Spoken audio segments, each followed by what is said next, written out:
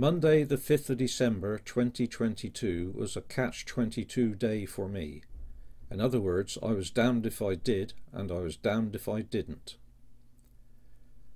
My daughter was on duty call out at Heathrow that day, as she works as cabin crew for BA, and offered me a lift to the airport. Great, one would think, door-to-door travel free of charge. But there's always a but, isn't there? The but in my case was my flight was not until 21:35 hours that evening, and we had to leave at 5 in the morning in order that she may report in for duty on time. I decided to bite the bullet and go for it.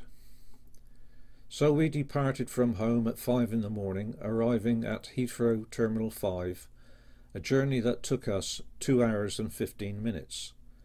And the plan was she would get me a pass so I could use the BA staff canteen and we could enjoy a breakfast together. But this was not to be. I was waiting outside the BA office complex for my daughter to return to me with the canteen pass when she suddenly appeared with the news that she had been called out for a flight to Miami, effective immediately. You know what they say about the best laid plans of mice and men? This called for a plan B. In the interest of safety, parents are advised not to carry children on baggage trolleys or allow them to play on the escalators.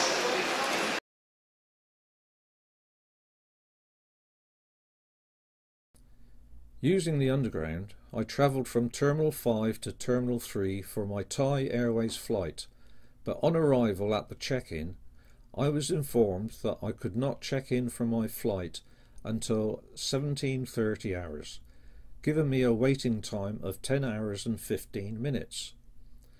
So I proceeded to the nearest watering hole to be fed and watered, while reading a Lee Child novel featuring his hero, the badass Jack Reacher. Checking in and going through security took 1 hour and 40 minutes, and then I was free to enjoy the amenities of the departures lounge, which I could have done with during my previous waiting time. But at last it was time to take the long walk to the departures gate, that the sign underneath the departures information board informed me that it was a 15-minute walk. Apparently the reason for this is the Boeing 747 has a wingspan of 68.4 meters, and the aircraft are parked wingtip to wingtip, so it does not take many aircraft before the walking distance mounts up. I was seated in the final departures area waiting to board the plane when the public address system announced that the flight had been delayed by 20 minutes. Wonderful too much. At last we are in the air, and about halfway through the flight of just under 12 hours, I walked to the after end for a beer break, while the other passengers slept or watched the in-flight entertainment. After landing, this was followed by the long walk through Bangkok airport, immigration and my luggage collection at carousel number 5, that took a further 1 hour and 28 minutes. So was it a good flight? I once heard that any flight you walk away from is a good flight.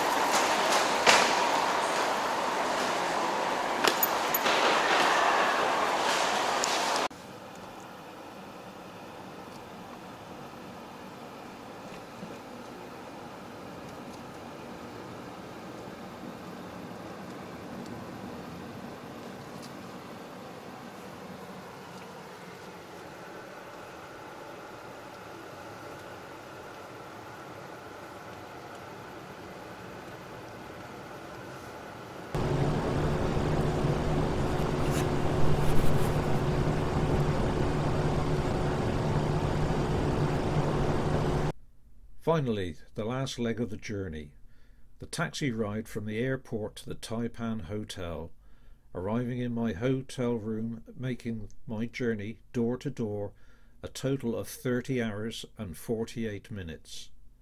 And now the start of another adventure.